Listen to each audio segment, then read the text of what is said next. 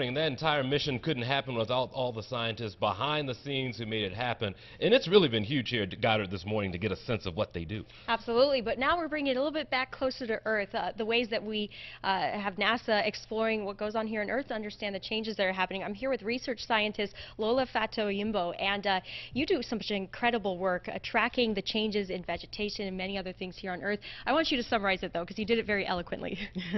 So really what we work on is we use satellite imagery and we use the field of remote sensing to look at the entire planet as a system.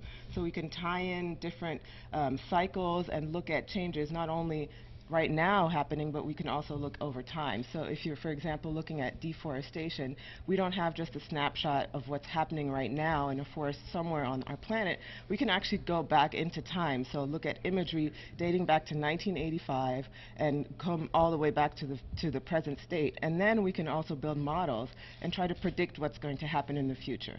And that's really important for us, understanding not only how the Earth changes naturally, but maybe the role humans are playing as well, including things like deforestation. Now, you're working on some really cool new technology involving a laser. This is brand new types of stuff to study the Earth. Yeah, so the mission that we're working on is a joint mission between the University of Maryland and NASA Goddard, and it's called the Global Ecosystem Dynamics Initiative.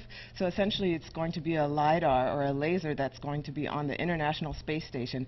And what it will do is that it will allow us to measure ecosystem structure or vegetation height at meter accuracy from space on a global scale. What's it like for an employee to come through those gates and see NASA and know that this is where I work, this is my office? It's gotta be cool. Yeah, it's amazing. You know, I actually have a background in biology and environmental sciences, so I never really thought that I would be working here at NASA, but you know, I've fit in so well here, and the work that we do here is really applicable to so many fields in STEM, so it's a really great place to work. Watch out, you may have a stowaway here. She may just leave, I'm not leaving. Put on the spacesuit and we'll never see her Well, again. I'm intrigued by this laser technology. I mean, can tell. She's talking about how they're exploring just other things on Earth, but I can imagine all the implications for weather forecasting as well. See that?